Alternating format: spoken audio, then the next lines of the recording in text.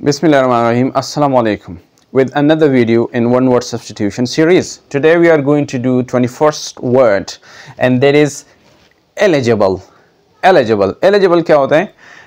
One who is fit to be chosen for office or job or a post etc. वो बंदा जो किसी ओहदे के लिए, कोई पोस्ट के लिए, जॉब के लिए क्या हो, फिट हो, मुख्तलिफ रूल्स मतलब जो जॉब के लिए रखी गई हो उन पर पूरा उतरता हो, तो हम कह सकते हैं कि that person is eligible for that specific post. लोग इसको एलिजिबल कहते हैं, it is not eligible, it is eligible. First syllable को आपने स्ट्रेस करना है। 22nd word is objectionable. Objectionable क्या होती है? ओपन टू ऑब्जेक्शन या a thing which is offensive और विच इज़ अनप्लीजेंट। वो चीज़ या कोई बात भी हो सकती है जो काबिल एतराज़ हो, जो ऑफेंसिव हो, ठीक है, नाखुशगवार हो, तो दैट थिंग और सेइंग दैट इज़ ऑब्जेक्शनेबल, ठीक है। 23rd word is invisible. Invisible क्या होती है?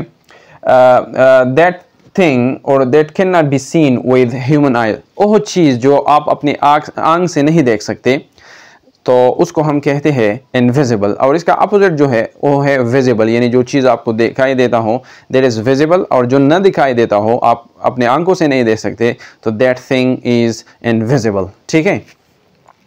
24th वर्ड जो है ये थोड़ा, जो फर्स्ट वर्ड था उसके साथ थोड़ा डिफरेंट तो है, लेकिन हम लोग क्या करते हैं, रिप्लेस करते हैं एक दूसरे पर। ऊपर जो फर्स्ट वर्ड था हमने उसको एलिजिबल बोला है, ठीक है। And this one is eligible.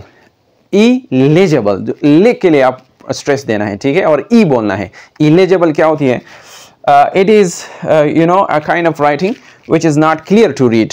और राइटिंग जिसको आप रीड नहीं कर सकते, यानी या तो बहुत छोटे छोटे लिखे गए हो, आप उसको रीड नहीं कर सकते, और या उसकी जो वर्डिंग है, खुशखती है, वो बेकार है, बुरा है, तो आप इस कह सकते हैं कि I can't read this writing, it is eligible for me. और जो राइटिंग क्लियर हो, आप इसको रीड कर सकते हैं आसानी के साथ, तो दैट राइटिंग इज़ लेजिबल, ठीक है। तो this one is eligible, eligible, and this one is eligible, okay. Last word जो है दैट इज़ इलीगल। इलीगल, लोग अक्सर इसको इलीगल कहते हैं, it is not illegal, it is illegal, ठीक है। And it means an action country to law. कोई भी काम जो कानून के ख़िलाफ़ हो उसको हम कहते हैं इलीगल, ठीक है, और जो कानून के मुताबिक हो हम इसको कहते हैं लीगल। तो ये आज के वर्ड्स थे। Thank you for watching.